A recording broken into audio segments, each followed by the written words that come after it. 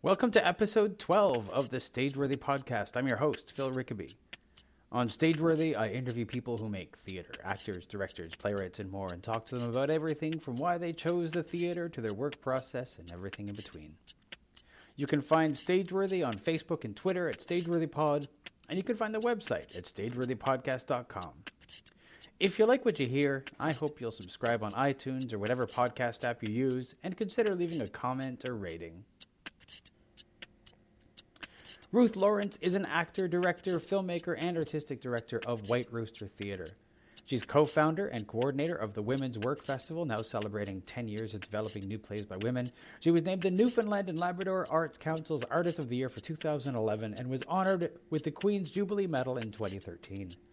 Ruth spoke to me from her home in St. John's, Newfoundland.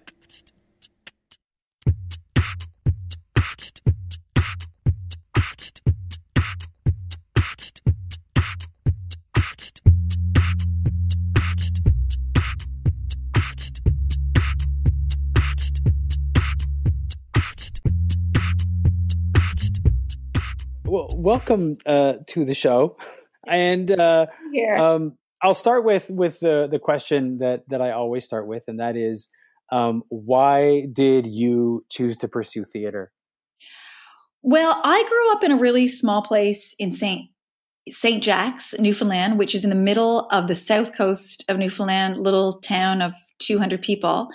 And I didn't really have any good examples of theater to use as my guide when I was growing up. But I did learn through CDC that we had a very vibrant culture, and there were tons of local regional programming happening in Newfoundland at that time. So I was used to seeing our culture kind of reflected back to us in shows like The Wonderful Grand Band, Up at Hours, Skipper and Company. Some of them were variety shows, some of them were sort of sitcoms, and some were music shows. So I sort of grew up seeing ourselves reflected on TV. And even though I'd never seen a theater show, I felt that there was a career out there for me. So once I started getting pretty late into high school, I started investigating the possibilities. And the first school that I could find that did not require an audition to get into, which really appealed to me because I didn't know what an audition was a technical theater school in Niagara College down in Welland. So I applied, wrote a really great letter, got some references, got in, and that was really the start to my theater career. Because from there, I was allowed to audition for all the shows that the center did. I had to be on crew sometimes, but by and large, I got to perform in those shows, and that was really the beginnings of my theater career. So really, my first experiences on stage were actually in Southern Ontario. So you didn't have exposure to theater itself until you started like college. Yeah, that's right. I had a high school teacher who came through at one point who was going to start a drama club, and we did one drama club sort of meeting, and we did some ragdoll exercises and stuff. I was so jazzed, and I thought, oh, this is going to be great. But I guess she didn't really see much potential there in the 4 or 5 of us who showed up, and we never had another drama club meeting. That was a bit of a disappointment to me. But I did get a taste, and it was enough to tell me that, yep, this was something I wanted to do. Were you surprised when you finally started doing theater at what it actually meant?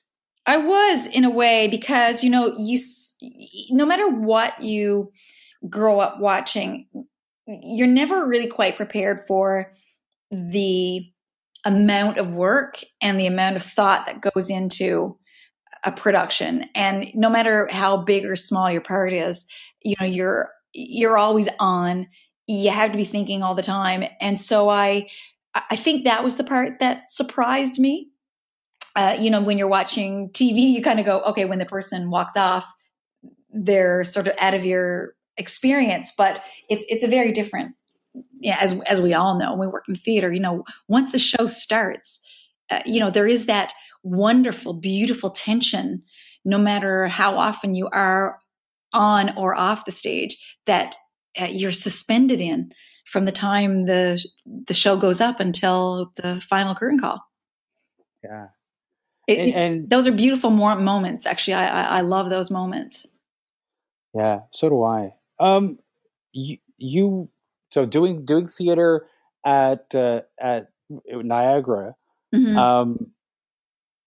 Did you complete the program there, or did you leave that to go elsewhere? Surprisingly, I did, because once I got there, I realized I loved the people. The students that were there doing technical theater loved their craft so much. And I ended up going, it was a 2-year program with an optional third. I went back for the second year that I had to choose a specialization. So I chose a specialization in costumes, even though I actually loved carpentry too. And my carpentry teacher was actually quite disappointed that I didn't become a carpenter. In retrospect, so am I, because it would have really helped me when I renovated my house. But I did learn a respect for power tools while I was there, and I've never been afraid to pick anything up. So I took that with me, but I stayed because the first year I did 2 shows. And then I saw an opportunity in the next year to just get a bit more of an enriched experience. And I did. I did another show at the very final one that year, was Absurd Person Singular, which was an Alan Ayckbourn show, but unlike most of the stuff that he's written. And I just had a ball. It was one of the best experiences of my, early college life, because I had a lead role. My parents came to see me. As it turned out, it was the only time my father ever saw me on stage, because he died quite young, got sick the next year, and died a year later. So it was the only time my father ever saw me on stage, was that final production at Niagara. So I did actually really enjoy and never regret any of the time I spent there. And did you go straight from there to George Brown? Well, I'd hoped to. I auditioned for George Brown because I went up for a visit to friends of mine who were at George Brown while I was still at Niagara, and I just fell in love with their program. I saw the period study, which is just, the pinnacle for me of the study at George Brown, and I saw that and thought, this is the school for me. I auditioned for that program and didn't get in. I got into Humber and went to Humber for 1 year. And the whole time I was at Humber, even though I learned lots and I made incredible friends, some of whom I'm still friends with today, of course, there was just something about George Brown. They hooked me. So I went back to audition again. And I remember Peter Wilde saying, "Didn't we see you last year?" Yeah, you did, but you didn't let me in the school. So I'm back. And he said, "Well, what if we're just another stepping stone on your way to find the school of your dreams?" And I said, "Well, this is it. I don't want to go anywhere else." And I think that actually got me in. I don't think that probably did. Yeah, there's no way it was my audition. I didn't improve that much from 1 year to the next. I really think it was those words. He took a chance on me. Yeah. Yeah. And that was, though that program for so many people who went through it is pretty, it's an intense program, and is definitely, it changes you in some good. And I guess everybody's mileage varies, but it definitely is a challenging course. Totally. I wouldn't change not 1 month, not one scene study, not one course, like everything about that. And like you said, there were things I didn't enjoy, but they came back to me, at some point in my career for the last 25 years, everything I learned there has come back to me in some way. Well, it's funny because it is a course that I remember when I was in first year, Peter Wilde said something to the effect of, "You may not understand the things that we're doing now, but one day in the future, you will understand exactly why we're doing it." And at the time I said, "You are so full of shit," is what I thought to myself. And then about 10 years later, I was like, "Oh, now I understand." I know the penny drops, and like that's the thing. Like the penny keeps dropping. I feel like and it's true, eh? Like I remember having that moment too, where I was like, we're young and we're thinking, "Oh my God, really? Do we need to know this stuff?" And yeah, the truth is, you do. Well, it's funny because I remember thinking, why are we spending all this time in theater history class? Exactly. We're just being lectured at for an hour every week, but now, of course, I understand exactly why. I know. And like I've gone back and reread so many of those plays. He'd be very proud of us, I think, Phil. He'd be very proud to hear that. But it's true. Yeah. And I teach sometimes now. I've taught a couple of times at the theater school in Corner Brook. I've taught as a masterclass teacher, and I've also taught here at MUN in their drama specialization. And I hear myself saying the same words that those teachers have said over the years to me, and doing remarkably a lot of the same exercises. Yeah. It's funny how much, those are the exercises that we fall back on so often. Oh, absolutely. And I feel like I actually feel a little pang of jealousy when I'm teaching them to my students, because I want to go back and do it all over again. I caught myself saying a little while ago that I would like to go back and do those things again, knowing what I know now. Yeah. Sort of with the wisdom of age and not the impatience of my youth. I know. The zone of silence, it would be so nice to go back there. Yeah, it totally would. When you finished theater school, how long did you go straight back to Newfoundland, or did you stay in Ontario for a while? I didn't go straight back because I auditioned for a couple of summer seasons, and I got one.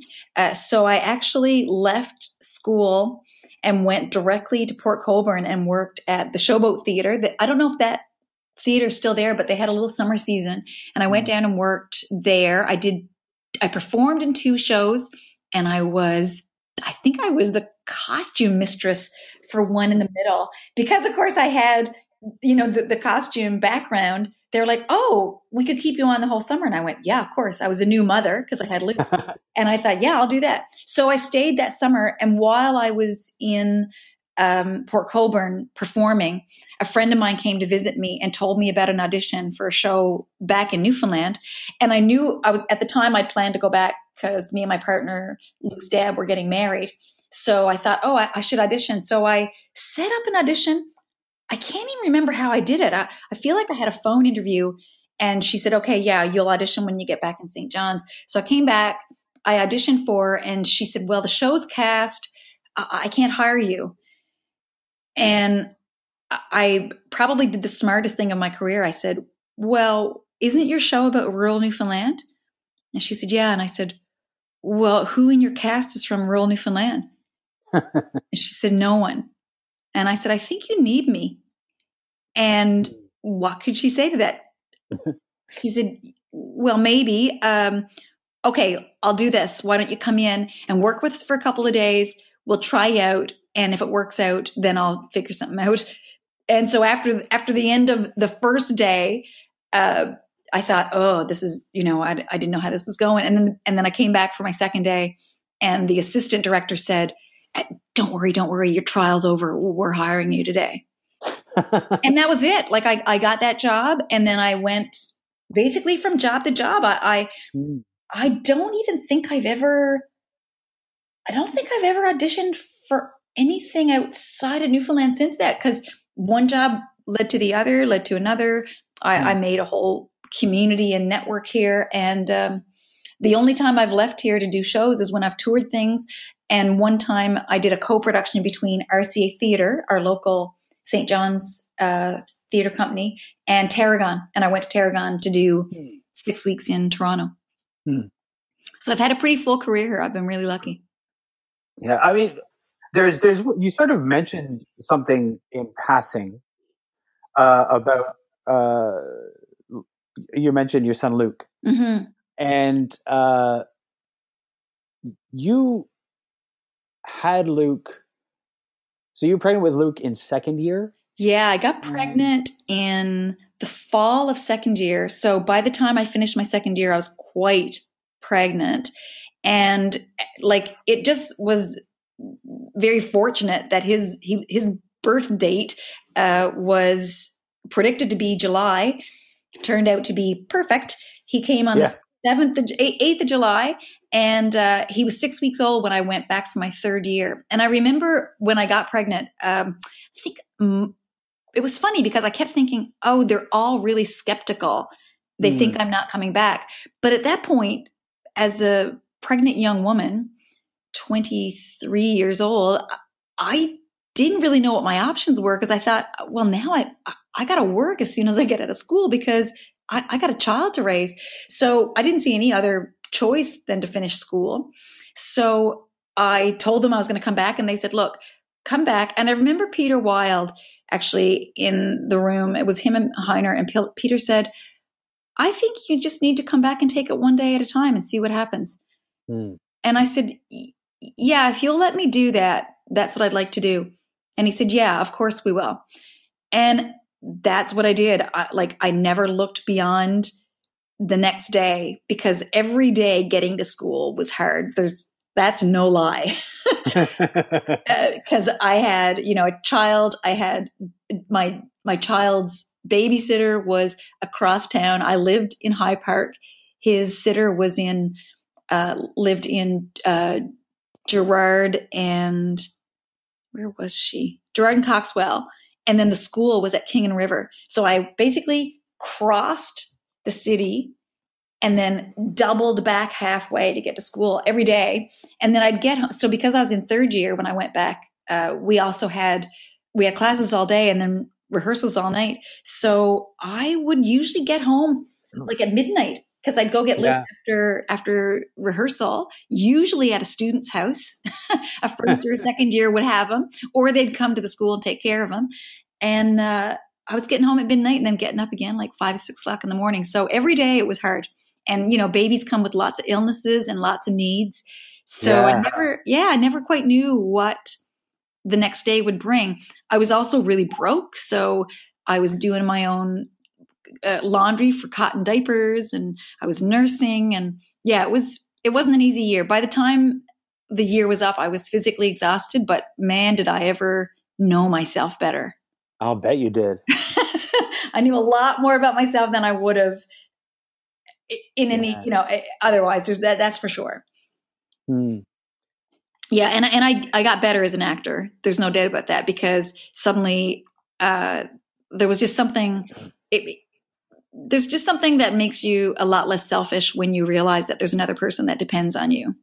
That's true. I was actually going to suggest that maybe that might have also been because you were so tired. And I was tired. You cannot fake it when you're tired. That's so true. And I'll tell you one thing, I was certainly in touch with my emotions. I always knew, and there were just things, there was an appreciation for life somehow that I hadn't had before, and how delicate it was. It sounds a little bit corny to say it, but there was something that changed entirely. I felt like my level of empathy went way up, and I suddenly could kind of put myself in someone else's shoes. And before that, I was concerned with all the things that a college student is concerned with, and many of those things really went to the back burner.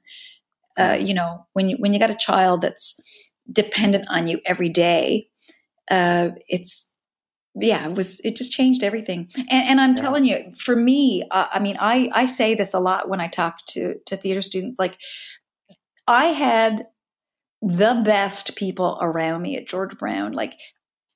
Everyone there contributed in some way, whether it was just giving me the support or a kind word. I can't overstate it enough. Everybody there was just instrumental in me finishing that. And in some ways, I always felt like having a baby in the school kind of humanized everyone. A lot of the pettiness that I'd sort of seen in years ahead of me, it all fell away. I didn't see that anymore once a baby was suddenly around. And that was a really great effect. I saw it in everybody from my third year class to second years and first years too, because a lot of times, like, you might have even held Luke. I felt like everybody in that school had a hand in kind of doing something at some point. Everybody, I think, took a turn looking after him. I remember. Definitely. I or somebody else might have commented that year Luke was the baby that was raised by the community. Oh my God, absolutely! There were times when I'd be doing shows that I'd walk off stage and basically someone would put him in my arms. I was like, okay, you can't get more real than this. So it was pretty amazing. And it's funny because now even through Facebook, I see some of the people who, would babysit or would do like little things for me. And I always go, oh, look at that. I remember so much, that person or that student. And, it certainly has given me a stronger connection to a lot of people. Yeah. Yeah. So then when you returned to Newfoundland, you've been working since, going from Toronto and I think that although George Brown tries to prepare people for a career in theater in Canada, since it is based in Toronto, a lot of the knowledge comes from the Toronto theater community. What did you find different when you arrived in the theater community in Newfoundland? Yeah, that was certainly probably in some ways my biggest awakening, but also it wasn't that far from what my expectation was, because when I knew when I came back that I was probably going to be creating a lot of my own work. I didn't quite realize how much, but I did know that I was probably going to be doing a lot of things where I had to write my own work. And that was like the first job I got when I came home. It was a collective. And that was a really big tradition here. It's actually kind of fallen off a lot in the 25 years since. But the first 4 or 5 years that I was back here, I was writing collective works all the time. So that was one thing we hadn't done any work on in George Brown, because of course, they're preparing you for life as an actor, not to be a writer-actor or writer-director-actor or a producer. So I very quickly realized that if there were stories that had to be told here, I might have to be the one telling them. Now, we do, of course, also have some incredible playwrights here, but, you might get a job doing one of those productions a year, and the rest of the year I knew I was probably going to have to be creating a lot of my own work. So in the early days in particular, I did a lot of writing. That probably changed a fair bit, I'd say within 7 or 8 years, because people started getting more into the Canadian model, where there was a playwright or co-writers. And now it's almost entirely single writer shows. But in the beginning, that was a big awakening, was realizing I'm going to have to write too. But it was also, a beautiful thing, because I had such freedom to be able to create my own characters for those shows.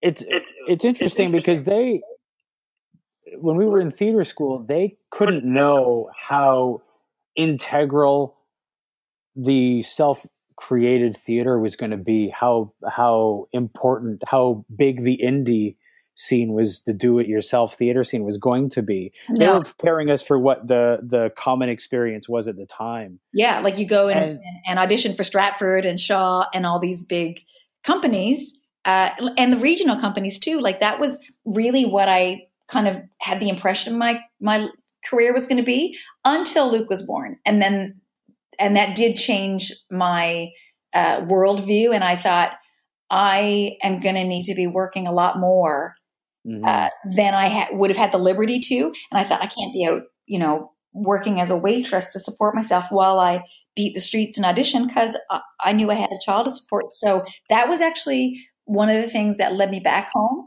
Even though it had always been my intention to come home after theater school, like when I left to go, and I thought I'd always come back. But, as you get into the training, like you said, you're being prepared for a different kind of industry. And so I really started going down that road. Having Luke changed it all again. And I went, oh, okay, I'm going to go home. and I don't regret it for a second, because like I said, I basically arrived here with a job within a couple of days. And I've never had to take a job outside the industry. That's pretty miraculous. Yeah, it is a miraculous. It's a beautiful thing. I've worked in film. I've done tons of different kinds of jobs within theater and film. But yeah, I'm really lucky. I don't know how. You started your own theater company there as well? I did, yeah. So about 10 years in, I started a company called White Rooster Theater.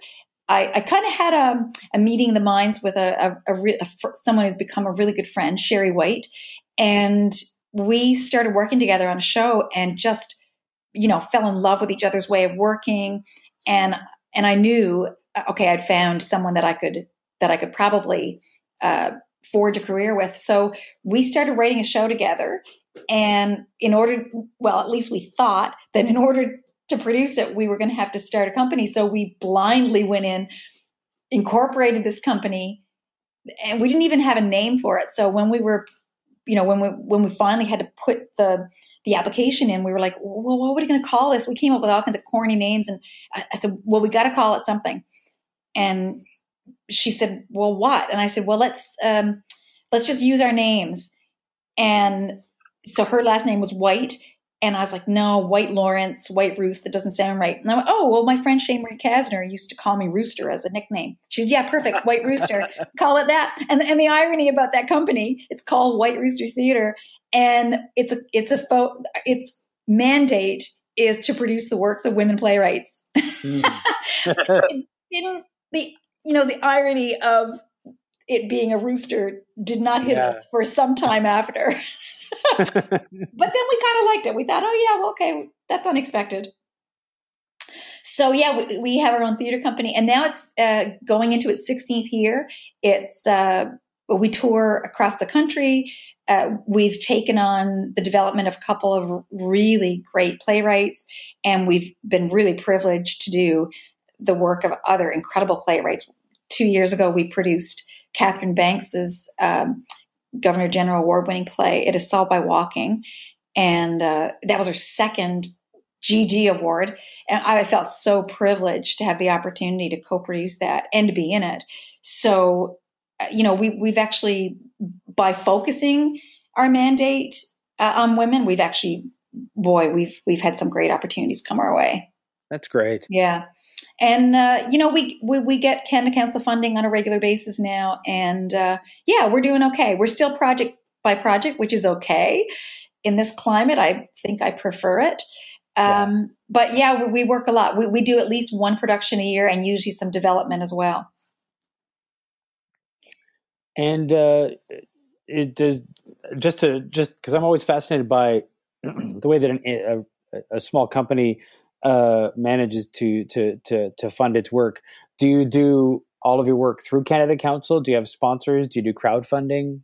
We don't. I have to say, the one thing that I really wish we had a better grounding in here is corporate funding, and we really have so little. It's actually shocking. So we are pretty much publicly funded. We get funding from Canada Council, from our Newfoundland Labrador Arts Council. We have a city funding.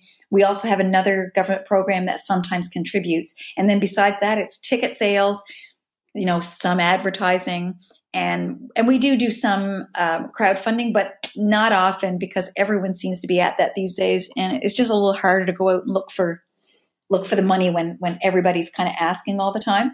Yeah. So so far so good. We've always managed to make our budget. We've never yet been in a position where we couldn't pay people what we promised we pay them. We pay national standard for, I think, every position that we hire. It just means that sometimes we do smaller projects. So we don't always, we just did a 5-person show. That's our biggest show ever. Usually it's a 2-person show. So it just limits the scope of the project sometimes, but it never limits the creativity. No, sometimes I find that when you have a limitation, like a limited budget, you have to get more creative in how you're going to produce. And that can lead you in places that you never would have been able to go if you had all the money that you might want. Yeah, that's right. And actually it's meant that that a lot of times there's a certain beauty that comes out of it. Like a few years ago, I was doing a show and I realized that the only place I could possibly cut my budget was in the materials. And I thought, okay, I don't want to cut the designer, but I'm very limited in what I can spend on materials. And so I was looking at this show and I thought, what? like, how are we going to do this? Because I also knew that I wanted to tour it. So I had a chat to the designer, and I said, okay, how about we try this? How about we just agree right now that we're going to do this whole play and we're not going to have any wood anywhere on stage. And the designer, sort of thought that over for a few seconds because, it was a good designer. And she said, yeah, okay. I don't know if I can make that work, but I'm willing to try. And it was actually a big set because it was a show about Stockholm Syndrome, and the main character was a young girl who was captured, not unlike the novel Room that came out like a year after we did our show. And so she had to create a space where a girl was being held captive without using any wood. And she did it. It was extraordinary. She used aluminum framing from a projector and wool. So she made the frame of the house, and then she used wool like a spider's web to do the walls. And I thought that was just brilliant. And she sold me. And so now my motto for the theater company, I guess you'd call it my kind of go-to motto is no wood. And that's where I start every design conversation from now. That's interesting. So yeah, it's and you know what, Phil? It's actually meant that we have put off some extraordinary shows. Now, we do use wood when we need it. Obviously, like, it's pretty hard to have furniture, like a table, and not have wood. But I always ask that they make it not their first choice. So it's it's just meant that we've had some pretty interesting set designs, and we've been able to tour everything. The last show we did, the conversation with the designer, because there was 5 people in it, I said, okay, I'm going to pay you this design fee. The more we can take out of this set, the happier I'm going to be with this production. So she started with kind of a set design in mind, and we just all worked together, her, the director, and the cast, to say, okay, can we get rid of that? We don't need it. Okay, let's get rid of that. Let's get rid of this. So by the time we were done, everything fit in the pan of a truck. And it was, again, it was meant to be a kitchen sink drama, really. And we had no walls. We had some curtains and a couple of pieces of furniture, but it was really just a process of elimination. We went into it taking things away. And every day we started out with a whole bunch of props, and every day we took something away. We said, can we do without that? Yeah. And we just got rid of it. So by the time we actually did the show on stage, everything that was on that stage was essential. Everything. There was not one decorative piece that wasn't used. So it's been a really good experience from that perspective too. I can definitely see the how. Well, I mean, I was thinking about when everything is absolutely necessary. I've seen we've all seen so many sets that are comprised of things that they look good, or they set the scene, but you could do without them. Oh my God. I feel like I watch most shows. I go into a theater and I look at the set, and I sometimes just have a visceral reaction. I go, what they could have done with that money besides this. Cause I feel like I don't need it most of the time. I just need the actors, to be honest, like maybe it's the point in life that I'm at, but I just want to really feel what those actors are feeling. And sometimes I can imagine things that I just don't need to see them, I remember. Yeah, I do know. Yeah. And the other funny experience that we had, this is one of our first touring experiences. We took a small show, 3-person show across Canada went from Newfoundland to Winnipeg. So not quite all the way across, but again, it was one of those things of like narrowing down. Sherry White directed the production. It was written by a Toronto writer named Shannon Bramer.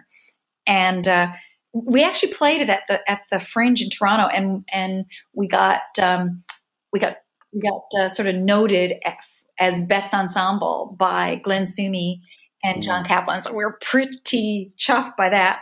So everything traveled in one suitcase, one garbage container, because it was a set piece and a whole bunch of stuff could fit in it. And and one cardboard box. And I remember when we arrived in Winnipeg and the stuff started coming out on the carousel, we were at one end like of the carousel in the airport, and we could see like all the people that were gathered around the carousel over on the far end where the stuff was starting to come out. Like it was almost like watching a domino or something, because we could see all the people like looking, and their heads would turn and they'd look at each other and they'd giggle and they'd chat like as something was coming along this conveyor belt. And we were kind of like, what's going on? It was like this just little like wave of giggles that was kind of going in this really odd shape around this airport. I think it was like an M-shaped conveyor belt. And by the time we could see it, we realized, oh my God, it's our garbage can that had been painted blue and, it was all taped up. And people were like laughing at the fact that there was a piece of luggage that was a steel garbage container. And we were like, oh my God, we're at the end of the conveyor belt. And we too, of course, were starting to giggle by now. And then we realized, okay, this is the moment. We've got to pick it up. So two of us reached in and grabbed the garbage can and put it on the floor. And the whole airport applauded. We're like, we stood up on the edge of the conveyor belt and went, if you like the performance of our garbage can, please come to the Can West Center from Thursday to Saturday, and you can see Mona Rita, in which this garbage can has a starring role. And of course they applauded again. And we were like, oh, well, that was like, on the spot Fringe marketing right there. Yeah. So you took that show to the Winnipeg Fringe as well as the Toronto Fringe? It actually wasn't the Winnipeg Fringe. It was FemFest. We got invited to FemFest. So we did Toronto Fringe, Hamilton Fringe, and the Atlantic Fringe. And then we did a date in St. John's, and we did one in Winnipeg. And I think that was the 5 cities on our tour. Did you go in that order? Because that's sort of like a circular. It was all over the place. Yeah, we did. We started. That's exactly it. We went St. John's, Toronto, Hamilton, Winnipeg, Halifax, back to St. John's again. It was a very strange tour. Well, you do them in the order that they come in. Yeah, exactly. Yeah, but we had a ball. It was one of those things where we met so many people. And the funny thing that came out of that was that after we had done that tour, a couple of years later, I just to try it out, I did a Groupon sale thing on one of our shows. Like, I think we had 4 shows, and I said, okay, this one night, like the preview night or something, I'm just going to do a Groupon for. So, we sold all the tickets for $10. We got $5.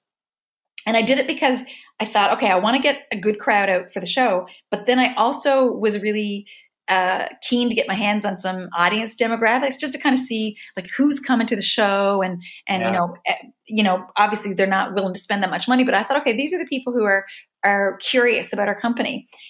And when I got the demographics back, I was shocked, because this was like about 2.5 years, maybe 3 years after we'd done that tour. And I have no idea how and why, but when the tickets were bought, we noticed that there were tickets sold out of Winnipeg. They were bought in Winnipeg and Toronto, Hamilton, Vancouver for some reason, and 2 or 3 places in Nova Scotia. And we went, oh my God, like those are all the places we've been with shows in the past. So somehow or another, I don't know if people who had seen us up there were now living in St. John's or were going to be vacationing here. They saw the Groupon and they bought tickets to come see the show. So it really proved to me the power of touring and kind of building that national audience, because, the person who sees you in Winnipeg this year might be in St. John's next year and are going to come and check you out. So It was enlightening. Yeah, Yeah, I remember doing Fringe when I was on the Fringe tour. There were people who had in a couple of the cities that we were in. They'd been there before, and they were commenting on how valuable it was to do that first year, maybe struggle through that first year, Mm-hmm. and maybe if the first half of their Fringe festival in say Calgary didn't go very well, but then the second half went better as word got out, and then when they came back the next year, how many people sought them out and came right from the start Yeah, just because of the exactly. war. I know, and you can never predict. Like we had such great audiences in Toronto. We were so like, we got word got out early about us because we had a good review, and people were coming. We were in the Bathurst Street Theater, so we had great Mm. space and nice and central. And we were so spoiled. It was our first Fringe, and we were like, wow, this is so great. Lots of people were coming out. Then we went to Hamilton. We were dead in Hamilton. Like no one was coming out. And it was a heat wave. Like outdoors in Hamilton, it was like being in a firebox of a stove. Like, oh, it was unbelievable. The Salvation Army was actually going around handing out water to people on the street because the heat was so high, and no one was coming out at night. How long ago was that? That was 2011? I think it might have been 2011. I feel like it was about 5 years ago. Yeah. Oh boy, it was just, well, I'll tell you, Kim's Convenience was playing in the same theater that we were in at Bathurst. Mm-hmm. We saw everything that played alongside of us. And I think we also benefited a bit from that too, because they were getting amazing crowds when we would go on after them. And so people were, coming to see our show. You get the people who couldn't get tickets to Kim's Convenience, which is, it's a good spot to be in, that following a hit show. Absolutely. And we went to see it. We're like, oh my God, they had sold out for very good reason. It was a great show. And we were like, wow, these guys are packing them in. But we were also kind of benefiting from that. So we didn't do badly by being, by being there close at hand to them. Proximity really helped us. And then when we went to Hamilton, we were in a non-air conditioned theater, or actually I think the air conditioning broke in the theater that we were in. It was kind of a makeshift theater. And we went out one night to do it, and they said the air conditioning broke. And we said, okay, we're not performing. They go, well, there's 8 people here who really want to see it. Sarah Tilly and I looked at each other. She was my co-performer, and I said, oh my God, 8 people? We're going to die in this heat. Yeah. And we said, okay, look, tell them we'll give them free tickets to come tomorrow. We just can't perform in this. And the stage manager came back and she said, well, 6 of them can't come back, and they've heard great things. They really want to see it. So we did the show. And honestly, Phil, the only thing I can remember from that whole experience that night was watching the sweat drop off of Sarah's face and feeling it going down my back in a river. I was like, I don't even remember anything about the show except how hot it was.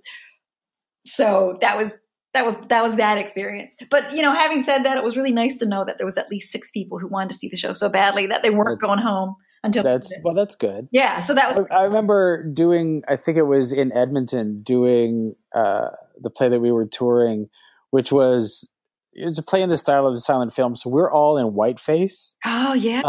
And they would turn the AC off when the show would start, right?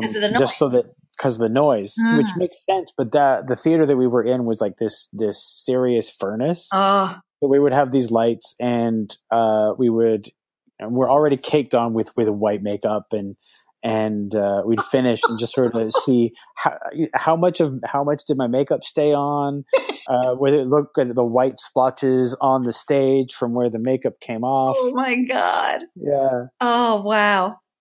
Yeah. Yeah. I don't envy that at all. Yeah. And I mean, we're spoiled here because, apart from the occasional warm day, we just don't have that experience really, even in the middle of summer. So I don't have to face the heat and humidity of a theater very often, but I do remember that. And boy, that was a tough one. One of the things that we, in the Toronto indie scene, people talk about a lot is, where's the audience going? People are, they see the audience going, the Mervish theaters, you've got the big shows, and you've got Factory Tarragon, Pass Marais still struggling for their audience, but scraping by. And everybody's sort of wondering what is happening, like how, for indie theater, where is our audience? And do you find that, I picture, and maybe I'm wrong, but I picture the Newfoundland culture as being more friendly to the arts, and the arts being more integral than they are here.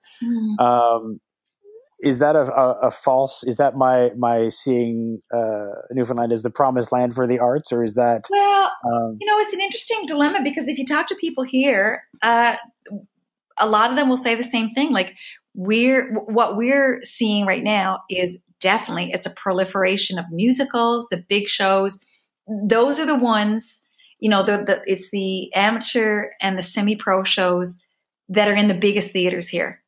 And the professionals are in the smallest theaters, because we're having the hardest time getting people come out to see drama, comedy, doesn't matter what it is. Like if it's not a musical, it's harder to get an audience. And for a while there, I actually thought, oh, it's cost.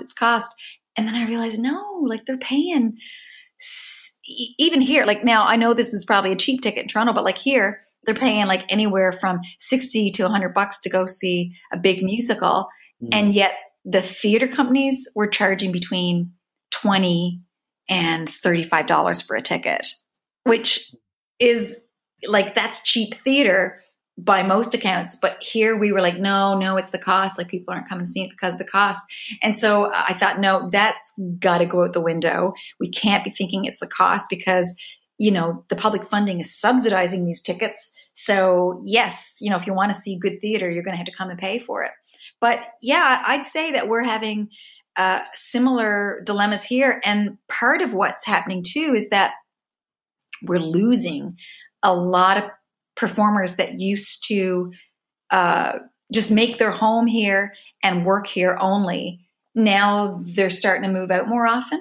So like when I was casting the show that I did in November, we started casting, and out of 5 performers, we had to bring in, now they were Newfoundland performers, but they were living away. We had to bring 3 out of 5 in from away, which, made a significant cut into my budget, because I had to travel them, put them up, and do the best I could to provide like per diems and stuff for them.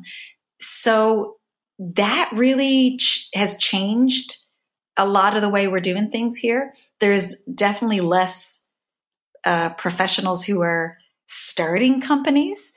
We're still around, but not many others have like kind of followed in our path. There's only a few. Artistic Fraud is one of the big companies, a little bit older than us. I think they're 20 years old now. And, they're still based out of here. But from the beginning, they've always taken their work on the road.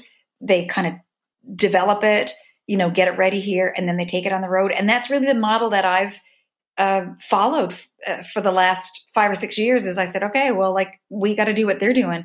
We have to develop the work here and then go find our audience, because we do have some audience here, but it's not big enough to sustain the company. In fact, I am doing a show right now that is going to open on Thursday night.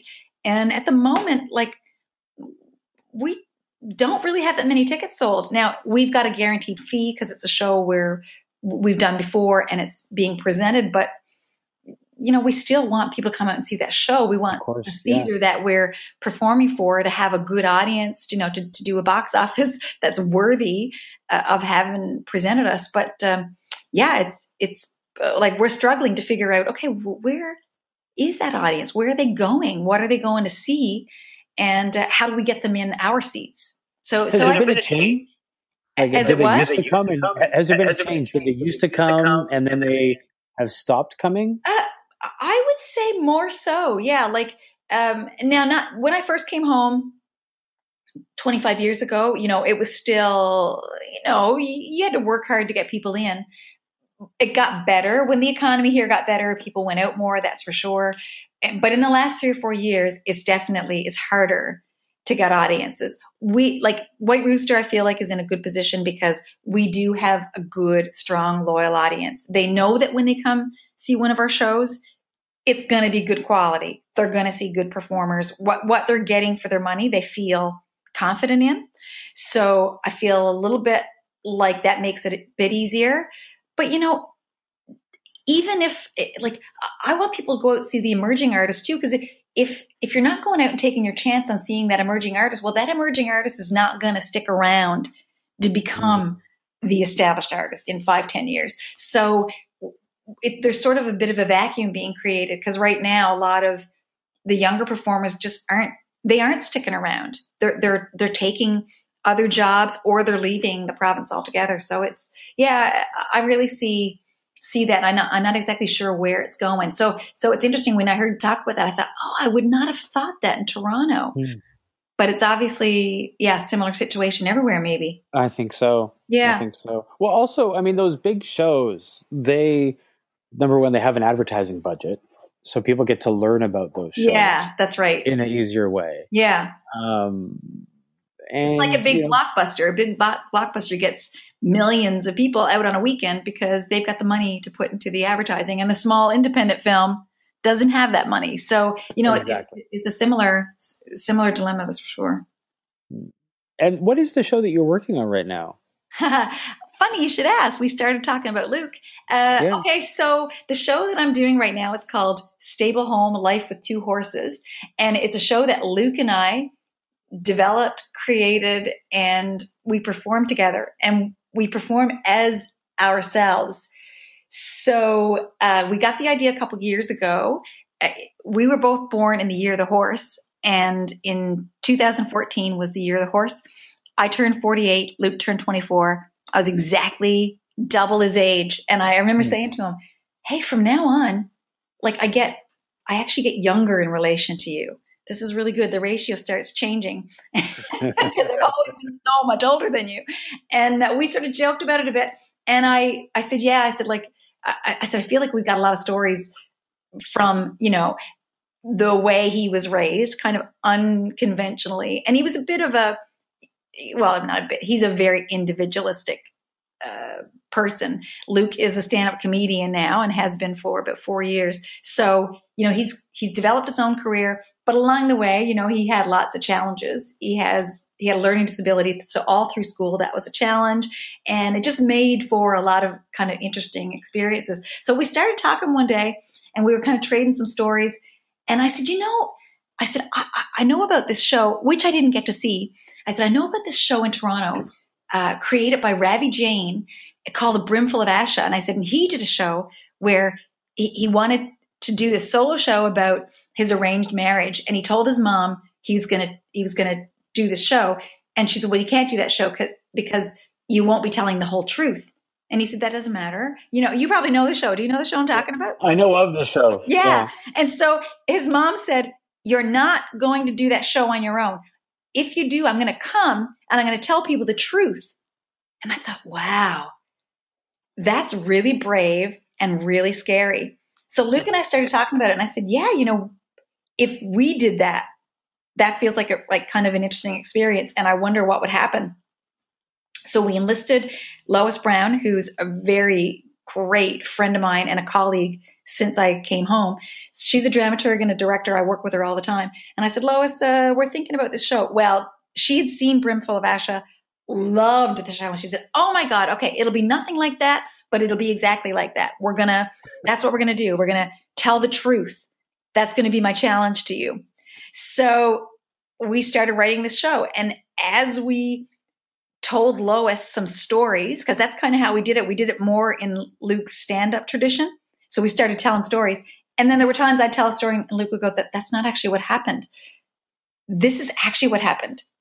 And I could not believe some of the truth behind some of the stories that I thought I'd known for, 20 years. And I was like, oh my God. And he started, I guess we both kind of started doing this confessional type thing of like, okay, this was really what was happening, or this is what I was trying to protect you from.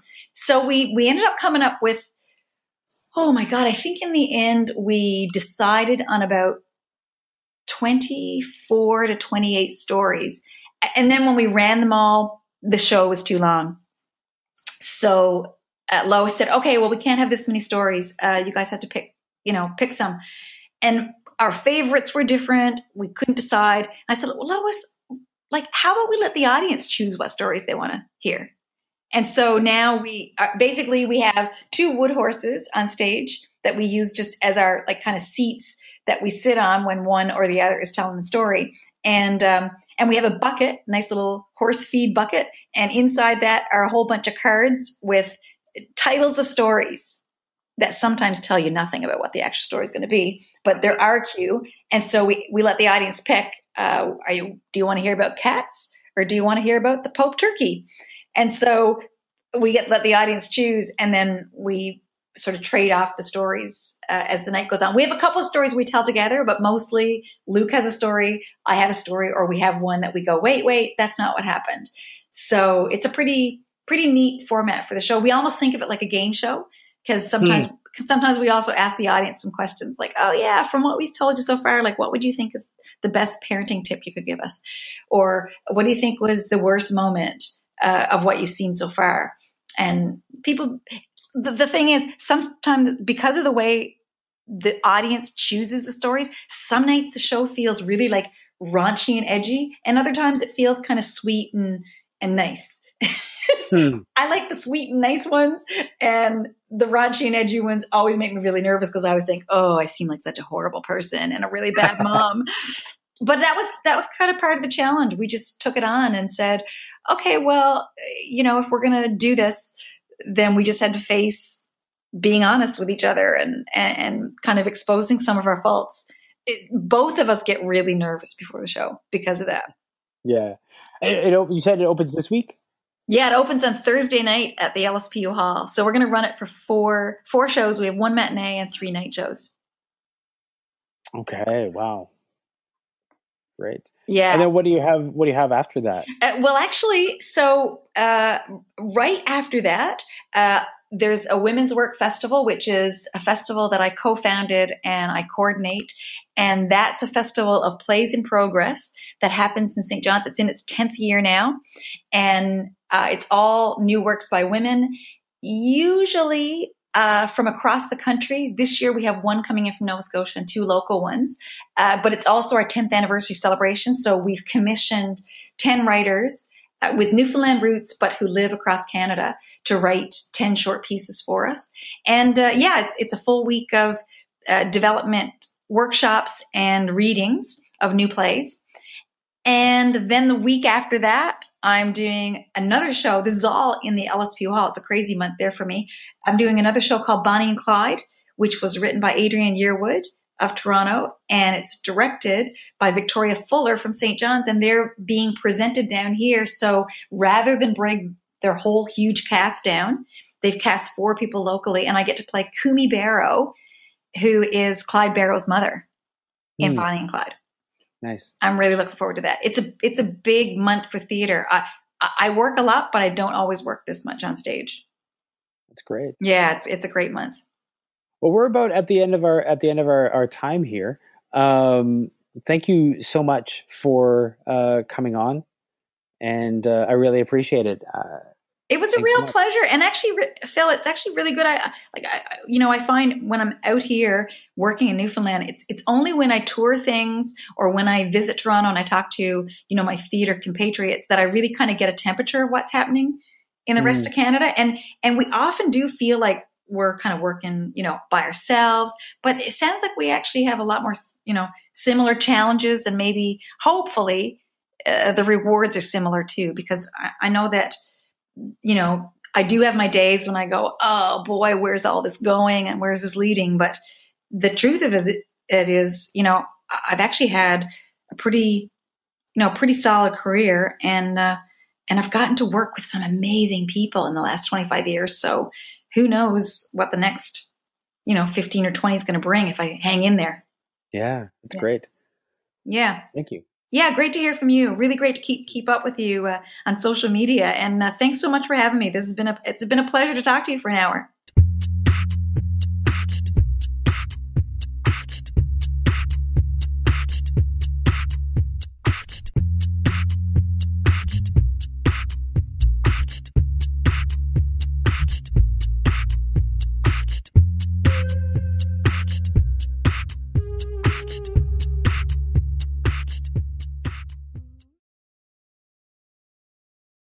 time I finished my second year, I was quite pregnant.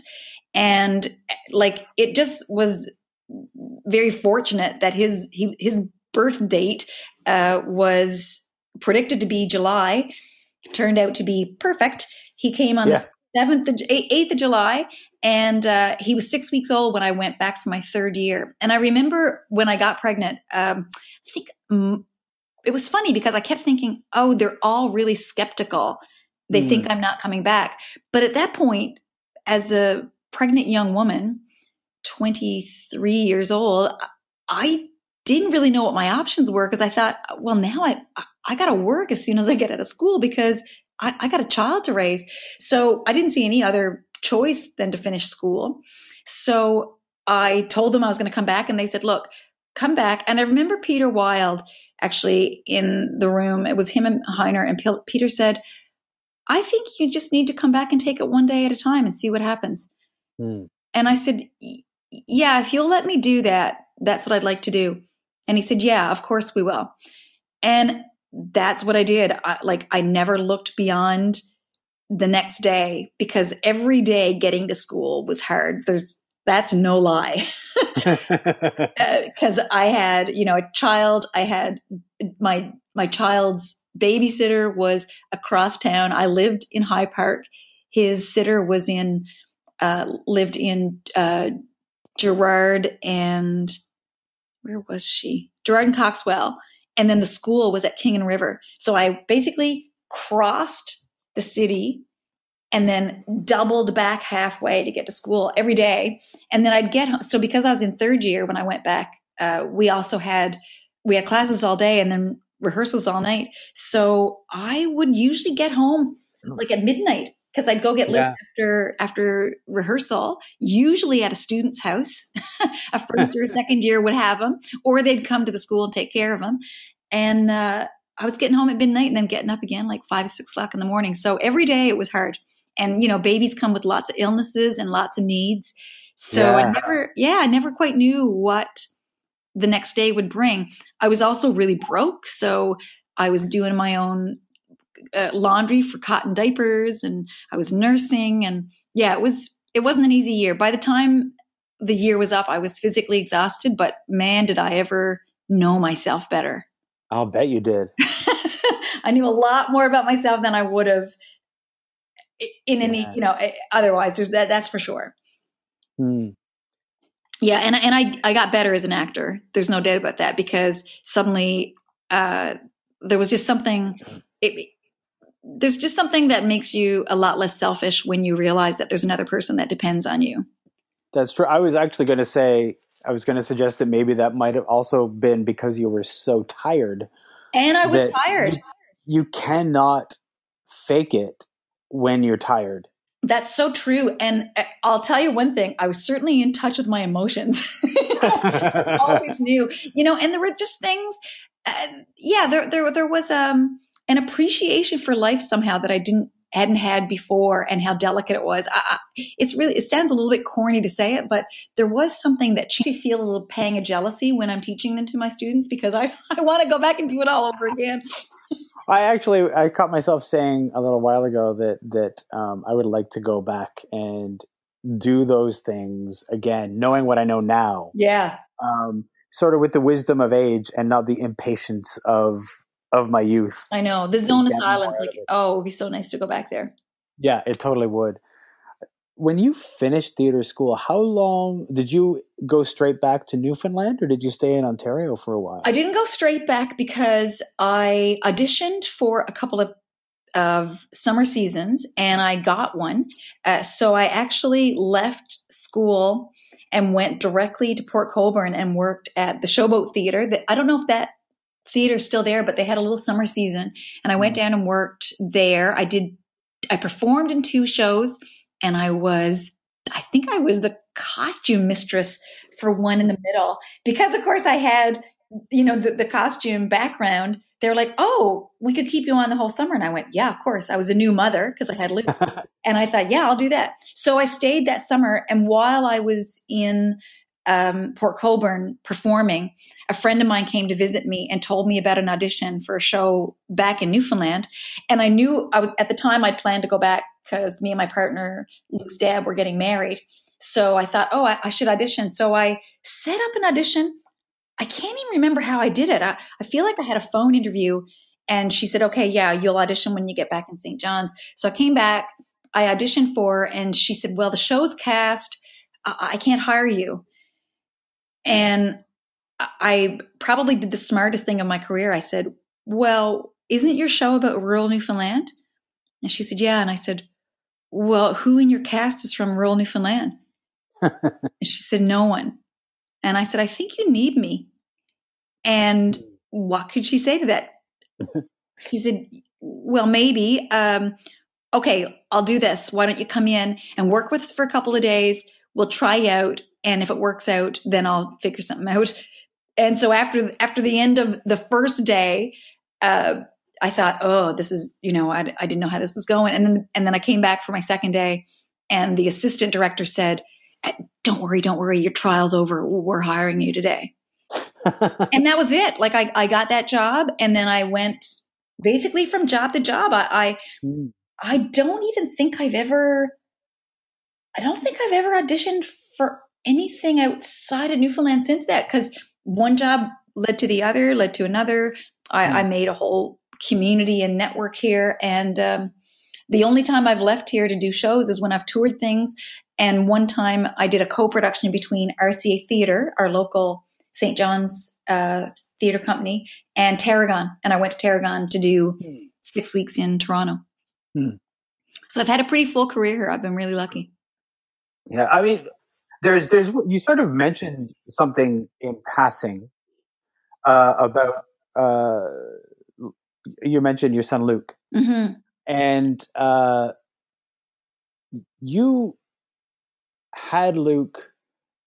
So you were pregnant with Luke in second year? Yeah, I got pregnant in the fall of second year. So by the doll exercises and stuff, I was so jazzed, and I thought, oh, this is going to be great. But I guess she didn't really see much potential there in the 4 or 5 of us who showed up, and we never had another drama club meeting. That was a bit of a disappointment to me.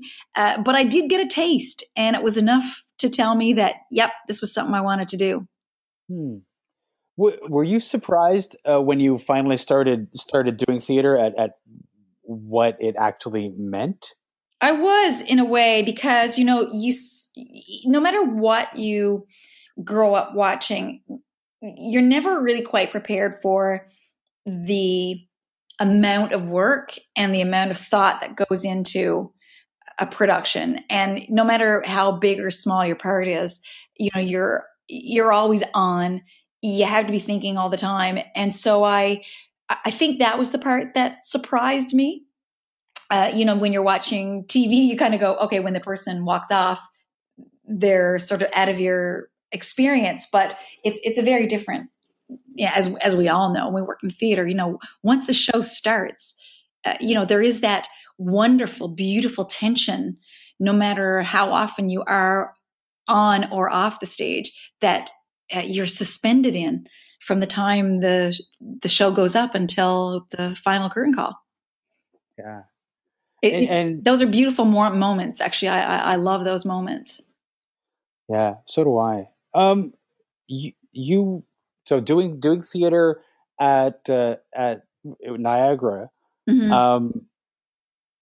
Did you complete the program there, or did you leave that to go elsewhere? Surprisingly, I did, because once I got there, I realized I loved the people. The students that were there doing technical theater loved their craft so much. And I ended up going, it was a 2-year program with an optional third.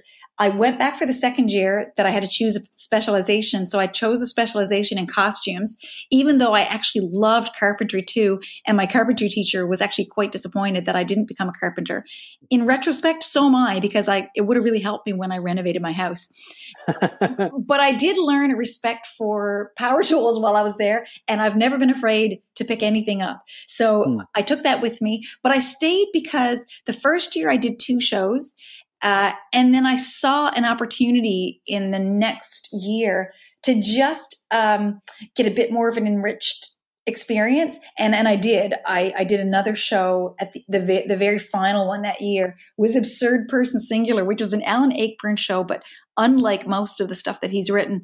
And I just had a ball. It was one of the best experiences of my, early college life because I had a lead role. My parents came to see me. As it turned out, it was the only time my father ever saw me on stage because he died quite young, got sick the next year and died a year later. So it was the only time my father ever saw me on stage was that final production at Niagara. So I did actually really enjoy and never regret any of the time I spent there. And did you go straight from there to George Brown? Well, I'd hoped to. I auditioned for George Brown because I went up for a visit to friends of mine who were at George Brown while I was still at Niagara, and I just fell in love with their program. I saw the period study, which is just, the pinnacle for me of the study at George Brown, and I saw that and thought, this is the school for me. I auditioned for that program and didn't get in. I got into Humber and went to Humber for 1 year. And the whole time I was at Humber, even though I learned lots and I made incredible friends, some of whom I'm still friends with today, of course, there was just something about George Brown. They hooked me. So I went back to audition again. And I remember Peter Wilde saying, "Didn't we see you last year?" Yeah, you did, but you didn't let me in the school. So I'm back. And he said, "Well, what if we're just another stepping stone on your way to find the school of your dreams?" And I said, "Well, this is it. I don't want to go anywhere else." And I think that actually got me in. I don't think that probably did. That probably did. Yeah, there's no way it was my audition. I didn't improve that much from 1 year to the next. I really think it was those words. He took a chance on me. Yeah. Yeah. And that was, though that program for so many people who went through it is pretty, it's an intense program and is definitely, it changes you in some good. And I guess everybody's mileage varies, but it definitely is a challenging course. Totally. I wouldn't change not 1 month, not one scene study, not one course, like everything about that. And like you said, there were things I didn't enjoy, but they came back to me, at some point in my career for the last 25 years, everything I learned there has come back to me in some way. Well, it's funny because it is a course that I remember when I was in first year, Peter Wilde said something to the effect of, "You may not understand the things that we're doing now, but one day in the future, you will understand exactly why we're doing it." And at the time I said, "You are so full of shit," is what I thought to myself. And then about 10 years later, I was like, oh, now I understand. I know the penny drops. And like, that's the thing, like the penny keeps dropping, I feel like, and it's true, eh? Like I remember having that moment too, where I was like, we're young and we're thinking, oh my God, really? Do we need to know this stuff? And yeah, the truth is you do. Well, it's funny because I remember thinking, why are we spending all this time in theater history class? Exactly. We're just being lectured at for an hour every week, but now, of course, I understand exactly why. I know. And like I've gone back and reread so many of those plays. He'd be very proud of us, I think, Phil. He'd be very proud to hear that. But it's true. Yeah. And I teach sometimes now. I've taught a couple of times at the theater school in Corner Brook. I've taught as a masterclass teacher, and I've also taught here at MUN in their drama specialization. And I hear myself saying the same words that those teachers have said over the years to me, and doing remarkably a lot of the same exercises. Yeah. It's funny how much those are the exercises that we fall back on so often. Oh, absolutely. And I feel like Welcome to episode 12 of the Stageworthy podcast. I'm your host, Phil Rickaby.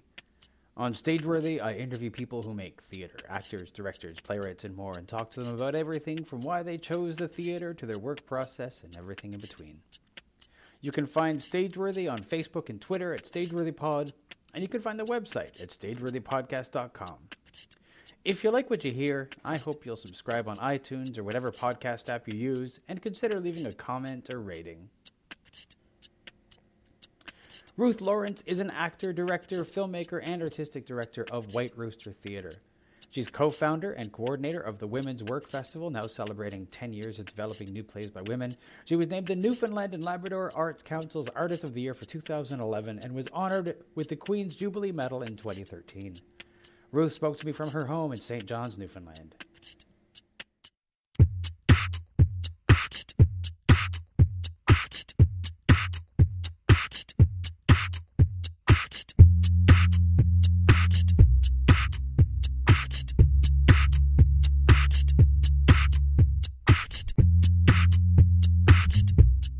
Well, welcome to the show, and I'll start with the question that I always start with, and that is, why did you choose to pursue theater? Well, I grew up in a really small place in St. Jack's, Newfoundland, which is in the middle of the south coast of Newfoundland, little town of 200 people.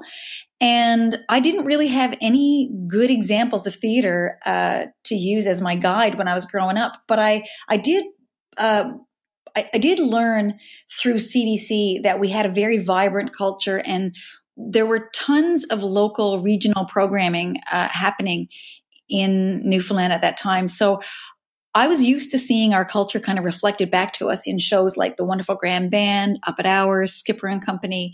Some of them were variety shows, some of them were sort of sitcoms, and some were music shows. So I sort of grew up seeing ourselves reflected on TV. And even though I'd never seen a theater show, I felt that there was a career out there for me.